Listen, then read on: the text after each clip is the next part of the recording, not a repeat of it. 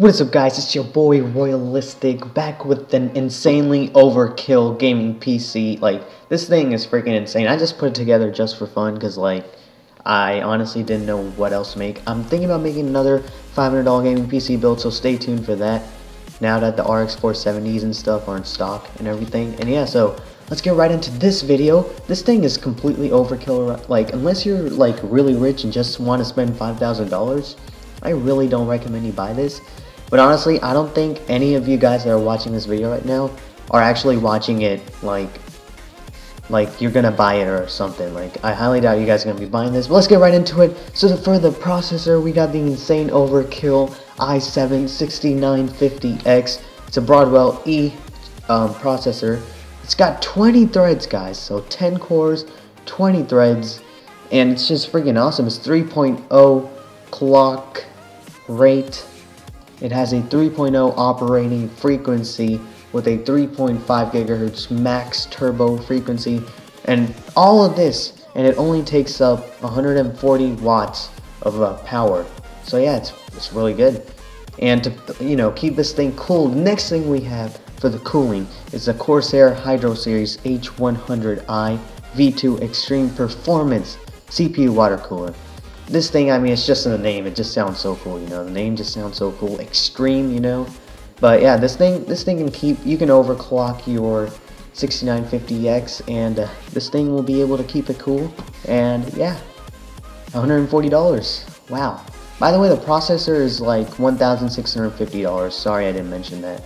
Anyways, next for the motherboard, we have the MSI X99A Gaming Extended ATX Intel motherboard. Now this thing is $600, about $600, guys. It's just basically so overkill, guys. I don't even know what to say about it. But if there's a feature that you want in a motherboard, this thing is guaranteed to have it.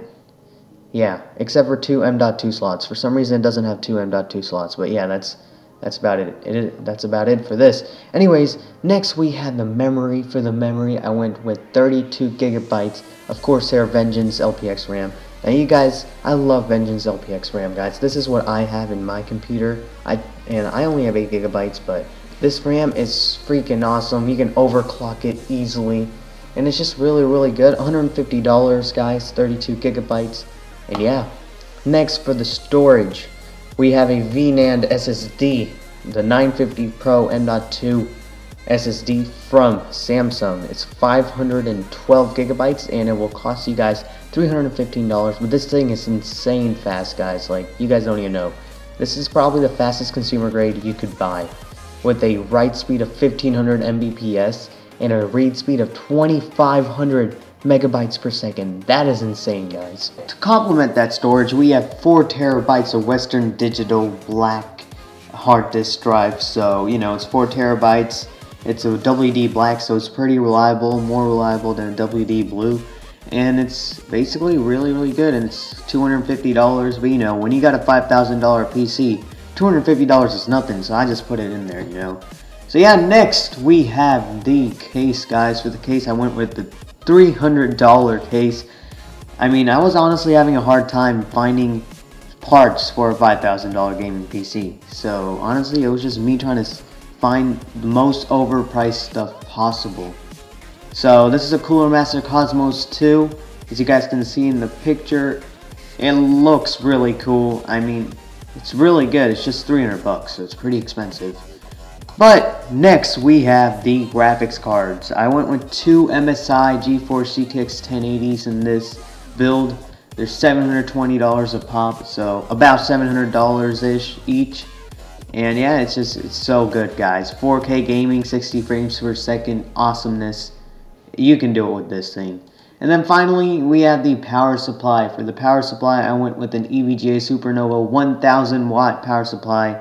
It's 80 plus platinum, about $200, and yeah, that's basically all there is to it. It probably shouldn't break it down on you, because it's reliable, expensive, and it's EVGA.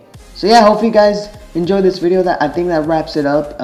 Let me know what type of videos you guys want to see in the future, and comments are appreciated. Leave a like if you enjoyed this. If you're new, be sure to subscribe. Yeah, it'd be awesome if you subscribe. Like honestly, I love it every single time I gain a subscriber. It makes my day. So yeah guys, that was it for this video. If you enjoyed, leave a like, comment, subscribe, and I'll see you guys next time. Peace.